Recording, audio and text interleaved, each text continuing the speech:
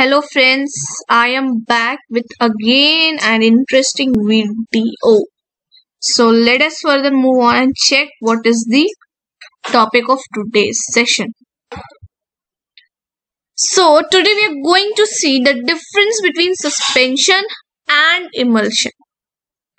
The point that creates confusion in both the topics is that they both are heterogeneous. It means they are having two separate phases. Then what could be the difference in them?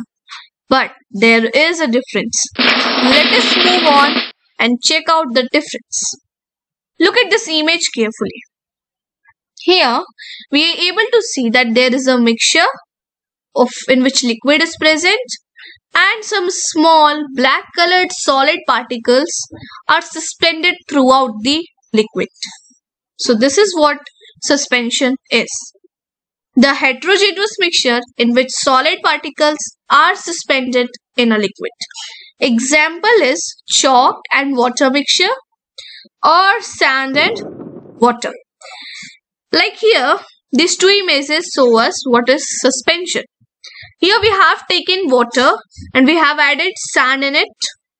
After adding the sand in it, we are able to see that the sand doesn't dissolve in water and it just gets suspended throughout the water.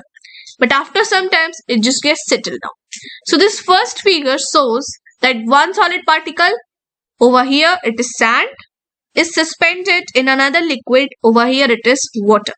So this kind of heterogeneous mixture is suspension. See, it is heterogeneous because we are able to see two phases here. So it is heterogeneous and these kinds of mixture are suspension. Now look at this image. Here we are taking water and we are adding oil in it. After some time we will be able to see this. Here the layer of oil is above the water. Why is it so? Since the density of oil is less than the density of liquid and therefore it floats on water. Here also we are seeing two separate phases. So it is a heterogeneous mixture, and since one liquid is immersed in another liquid, so it is a kind of emulsion heterogeneous mixture.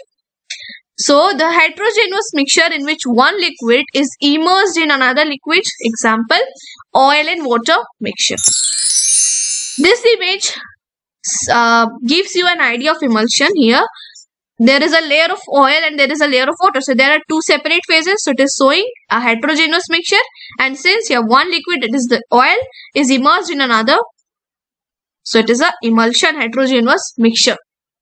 Now let us see whatever we have learned in this video. Suspension are the mixtures in which solid is suspended in liquid, and emulsion are the mixtures in which liquid is immersed in another liquid.